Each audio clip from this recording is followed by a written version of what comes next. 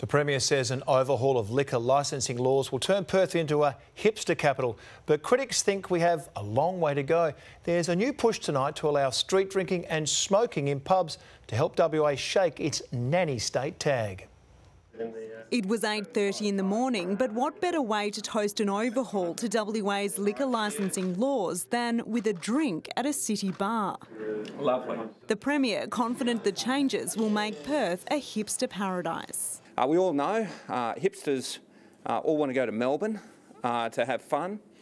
We want to make sure Perth competes on a level playing field with Melbourne. As first revealed on 9 News last night, the most significant reforms to WA's liquor laws in a decade will be introduced to Parliament next week. Small bars and taverns will allow customers to take unfinished bottles of wine home.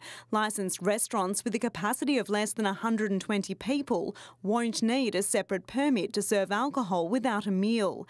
And the CEO of Tourism WA will have equal say on new liquor applications. It makes a whole lot of sense for people to have a glass or two and be able to seal that bottle and take it home.